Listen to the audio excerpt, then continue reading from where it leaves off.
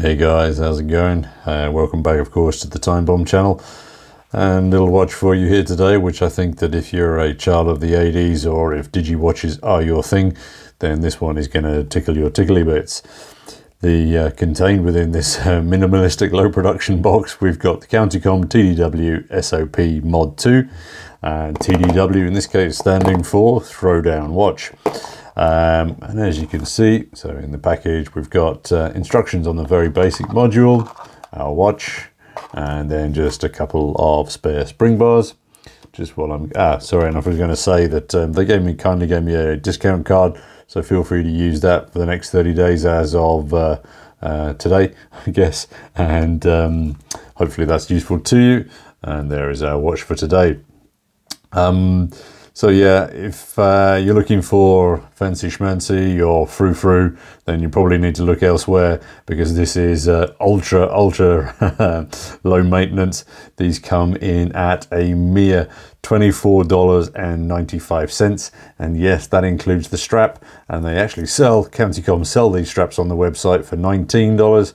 So yeah, you are getting a superb bang for your buck here.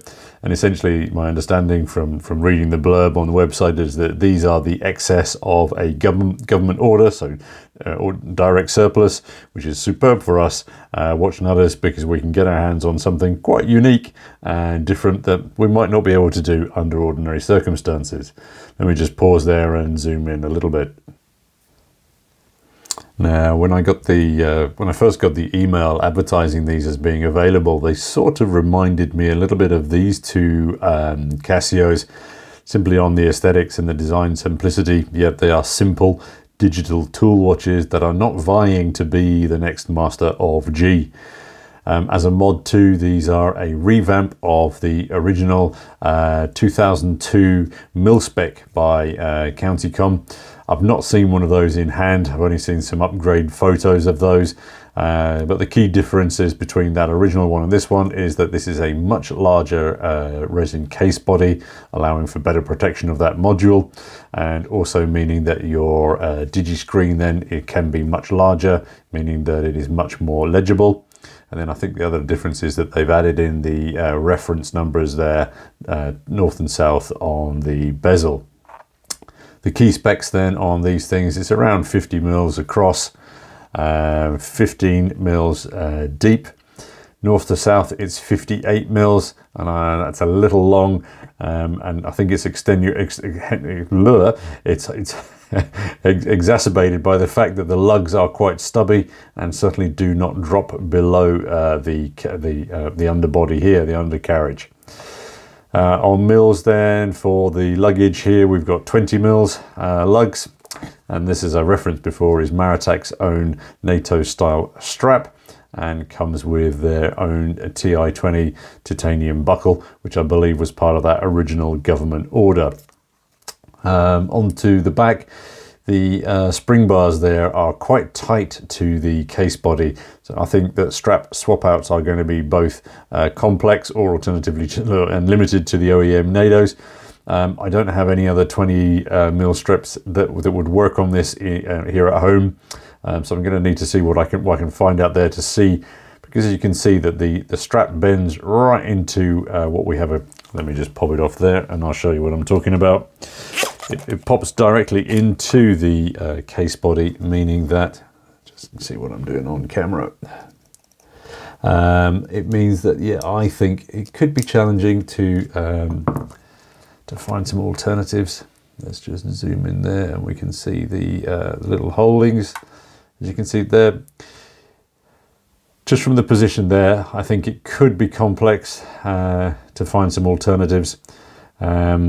And I'll come into the reason why I want to find some alternatives in a second, but it's primarily due to the fit on wrist. The module as well, which I referenced previously, is pretty straightforward. Controlled then by a button down here at the number 8 through very simple pushes. So obviously on our main screen we've got day of the week. It's the US style month and day, and then obviously yeah, time below. First press, nice positive beeping sound. We've got our stopwatch, split second timings, and then our single alarm. and then the third press brings us back to our time. And as you can see, it's automatically shifted into time setting so that we can move across. Now you can see the H there to the right of the 44, meaning we are in 24-hour time. And I'll show you what happens when we scroll through. We get past, it goes into AM. So we've come off 24-hour time, and as we go through into PM, it indicates there that we are in PM. And so if you want to get back to 24-hour time, you just need to scroll through one more time to get back to that option. I simply prefer my watches being in 24 hours, especially on the digis, and that is then us. And that brings us back here. The bottom down here at the 4, we've got our light button, and of course then at the top there we've got our chrono start stop button.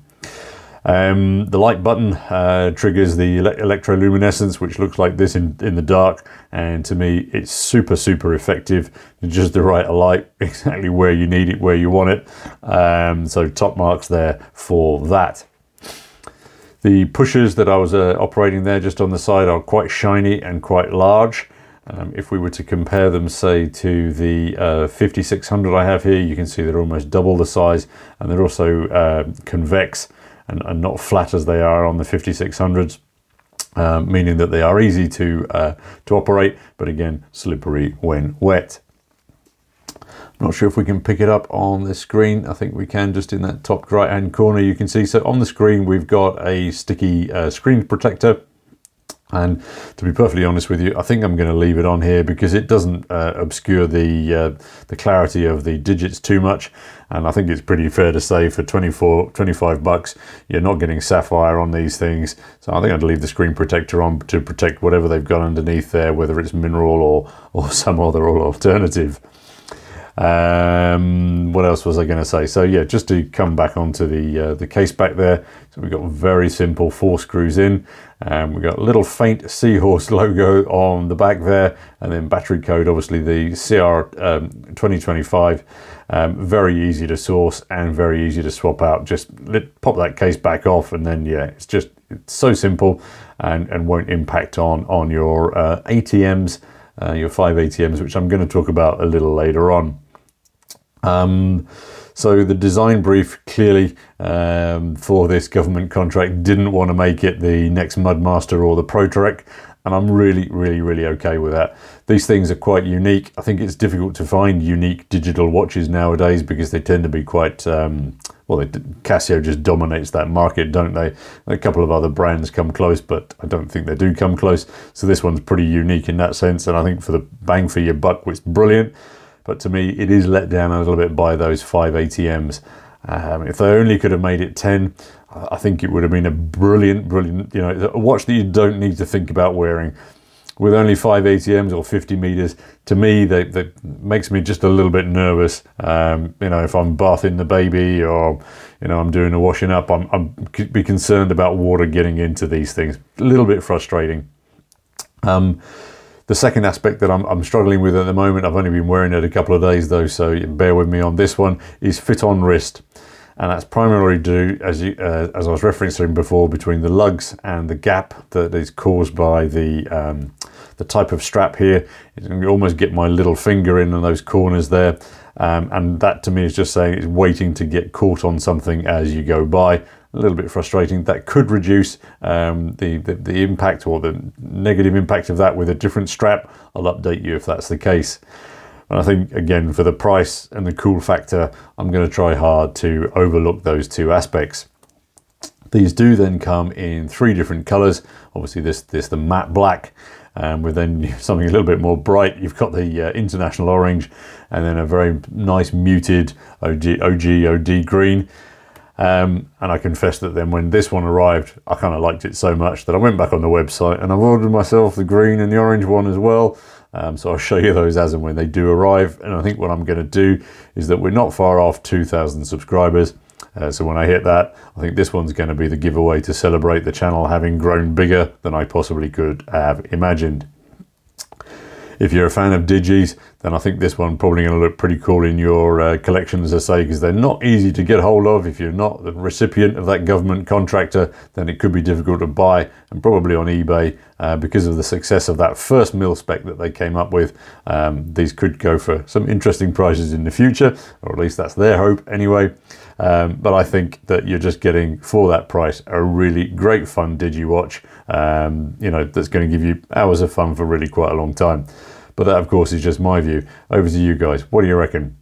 Too cheap, too simple, or does it just hit the sweet spot of being the new best budget digi watch out there? That's that one. Just before I head off, though, I wanted to answer a request from one of our subscribers and viewers, and that was on how I went about fixing the bezel on the Duro Marlin. So Reseda, mate, this is for you. As I mentioned in the comments, no great mystery. I just used a little bit of masking tape. Let me just find the end there, and applied it to or between the bezel and the case body. So just on the lugs here, slip this in. It's difficult to do this side of the camera, so I'm just going to do it the other side of the camera. And then with a flat blade, slip it in underneath, and you will feel that it bites and you've got purchase. This obviously then is just to protect your stainless steel so that you're not damaging it too much there. Get in here, get yourself some good purchase, and just prise it a little bit. Just lever it a fraction. Repeat on all four corners. And that, for me, then sprung the bezel into life. It's still quite stiff, but I like it like that because it's, you know, it doesn't shift out of place, and then it works perfectly well. Yeah, that was the thing that spooked me about this. I thought I think it's just where they'd pressed it on, and either maybe via machine or somebody quite heavy-handed. Watch is going well. Anyway, dude, hope that helps you and with yours, and I hope it you know, doesn't make you send the watch back, as I was considering doing. Anyway, there's our COUNTYCOMM, as I say, our throwdown watch. Hope you've enjoyed that, guys. Thanks as always for your time and your view, and of course, until the next watch vid, this is your host, The Bee, signing off. Cheers, guys.